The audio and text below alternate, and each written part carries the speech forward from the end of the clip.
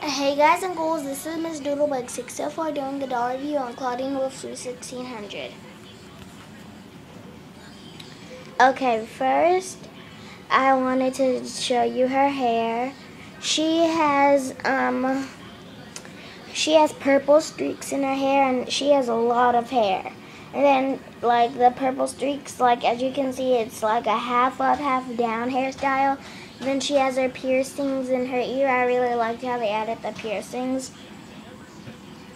And that's pretty much all I can say on her hair.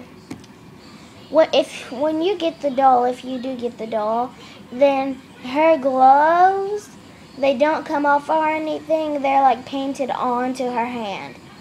Her gloves are like a violet light purple, like a really light purple.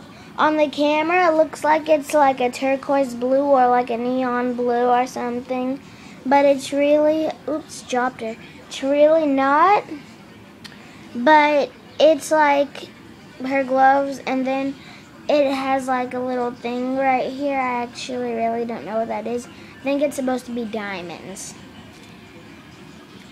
Okay, as you can see, her lipstick does not really match her outfit. Like, it matches, it looks really cute on her and everything, but it's pink when she's wearing purple and black and white and some gold, I'm guessing that is. And she has her little bow tie, like she's wearing a tux outfit, which is really cute. I really like that. And then her pants are like a cheetah printed pants. And then these are her shoes. They're like boots, and then they have fur at the top. I don't know if you could see them. Then there's like a bite taken out of her shoe, and then they're like little moons.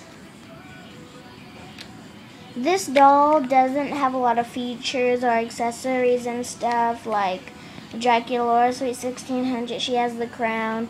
The main feature on her, I would probably say, is her outfit.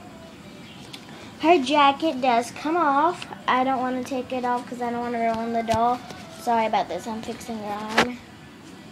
Okay, and her bow tie is purple. Then she has her little black buttons. So that's what I really like about her. Hold on.